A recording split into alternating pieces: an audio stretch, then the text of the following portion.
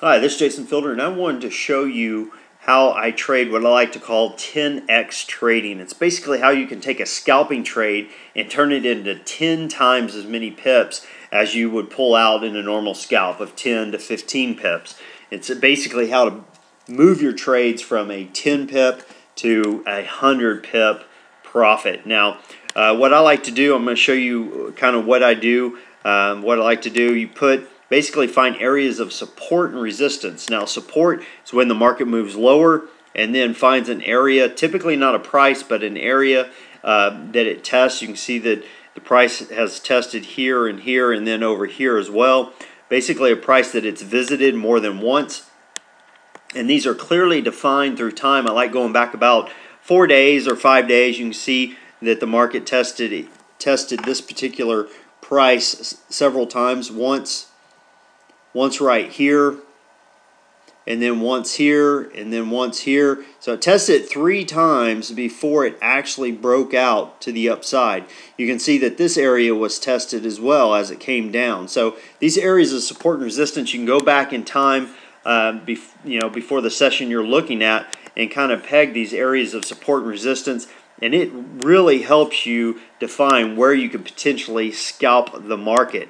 So as we move forward here, we have several areas that of support and resistance that we're going to look at prior to scalping the market. Now, once you've identified your support and resistance areas and you actually start to look at the market, if we were going to scalp this session, which I haven't drawn any support and resistance lines on, at that point we would look, okay, where are the holes? Where are the potential opportunities? Well, I do see we opened right here, kind of in between the middle of an opportunity. We have the 93.78 level and we have the 93.63 level. So this is a potential of 15 pips. I like to get at least 10. That's a really good area. This one's pretty close together. I don't know if I would try to scalp that. They're probably a little close together. This move from 93.63 down to 93.31 is a little bit larger move. I'd probably look to scalp this area right here. Look to enter here and look to exit here. So when you're looking at the market starts there, it fluctuates a little bit, comes up, kind of tests it here, and pulls back and then moves lower again. Well, if you have your entry and you go ahead and sell short, of course your stop loss is going to be up in this area, maybe above the previous resistance area would be wise. So if the market pulls back to that point and then moves lower, you can be in profit or won't be stopped out. But you can see it very quickly move those 15 pips all in one bar. Boom, you're done. You're out of the scalp, and that's great. That's a great way to scalp the market. Now, the way you can trade it to where you can get 10 times as much is to go ahead and trail your stop down. The way you do that is when you enter and where you have a potential exit, you basically don't move your stop down until you close below the next area of support. So sometimes it tests it and pulls back. You actually don't move your stop loss until you've closed below it. So if we had our stop loss here, we enter at this point, go ahead and sell short. We would exit here normally, but we didn't because we're going to turn this trade from a scalp into a much larger trade. So we wait for it to break down, close below our next area of support, which it does. So we move our stop from this point down to this point. And then we wait for it to break down again to below the next area of support, which it does here. So we go ahead and move our stop loss here. Now we've locked in some serious profit, and we're basically at where we would have exited the trade originally. But it doesn't end there. If you continue on with this and take a look, you can see that there's an area of support that is generated right here. And you can look for this area of support, and when it's generated, go ahead and drop a line there so that you'll know when it's broken. You can see that it did get broken right here. Price broke through it right here. So at that point, once it closed below it, you would want to move your stop further down, basically down to this point right here, locking in even more profit. Remember, we got in at the 93.78, so you're literally locking in profit all the way down. Well, here's another level of support that gets broken through.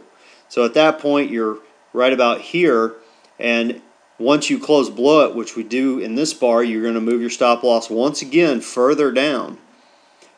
And then basically what you want to do is trail this line down until the market pulls back, as it did right here, and stop you out. Now let's take a look at what that actually looks like from a pip standpoint of where you could get in and where you get out. Now our entry, remember, is up here, and you follow that on down. This is our normal scalp of 14, 15 pips.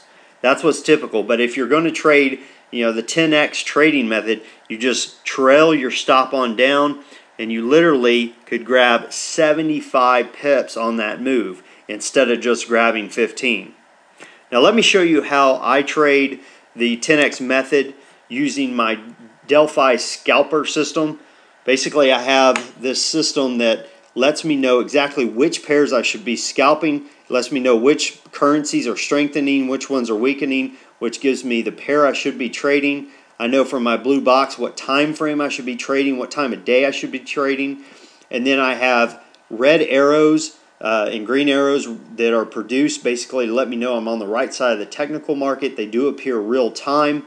And I also have the very important significant support and resistance lines indicated by green and red arrows.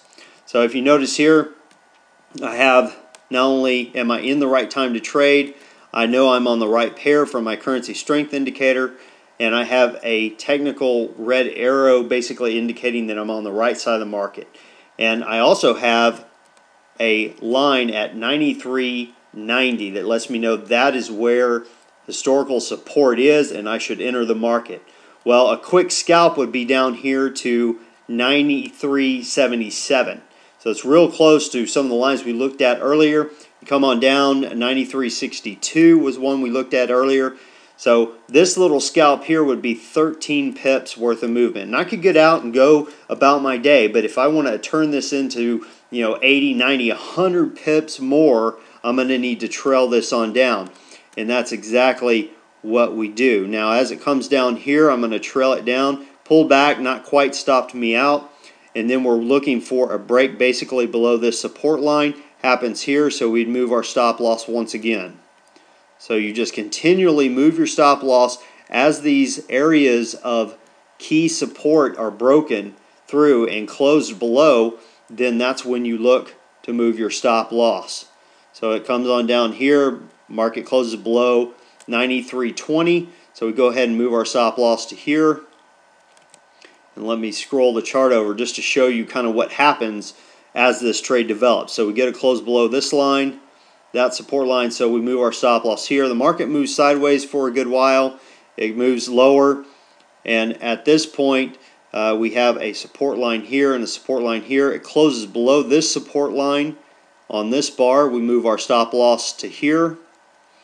Okay, and it actually, we'd move it on down from here further all the way down to the 92.94 price point, because we closed, if you look close, we closed below or right at the support line, the next support line down. So we're going to go ahead and move that stop loss. Now the very next bar, it did pull back and stop us out, but the key thing to remember here, and let me go ahead and zoom out so you can see this a little bit better, is we took a 13 pip move, what would normally be a 13 pip profit, and turned that into a 96 pip profit.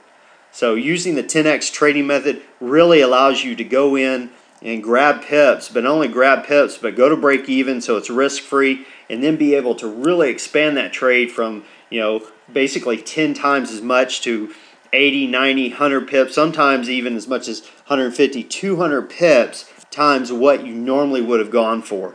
Now, if you don't want to work with all these lines, this is kind of an advanced mode. I do use an easier mode. It gets rid of all the lines, and you can just scalp the market, go for those 13 pips right there, and be in and out of the market quickly. Of course, this version, you still know when you should be trading. You still have the technicals indicating when to trade. You still know which currencies you should be trading in, and it still gives you the ideal entry which is predefined prior to the trade, and the ideal exit prior to the trade for scalping. Now, if you'd like to learn more about Delphi Scalper, go ahead and register for our webinar. And on our webinar, I'm going to be covering exactly how we get these lines, what the currency strength indicator is all about, why we want to know when the U.S. is strengthening and when the Japanese yen is weakening, or vice versa, how we get the blue box that we use to trade in and why, and also the technicals. We're going to talk about which indicators we use to generate the technicals, talk about the arrows, how they appear in real time, and why it keeps us on the right side of the market. And also, we're going to talk about support and resistance lines, which I've covered a little bit already today, but how it allows you to know exactly where you're going to enter the trade and exactly when you're going to exit the trade prior to even getting into the market. So if you want to learn more about the Delphi Scalper, go ahead and register for our webinar.